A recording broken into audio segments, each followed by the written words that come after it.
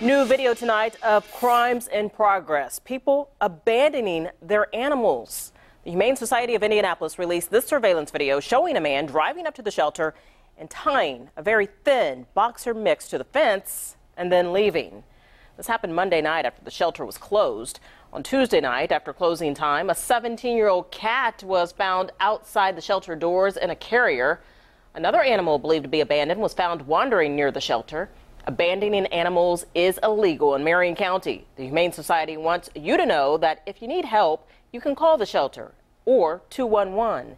IndyHumane does not require any fee to drop off an animal.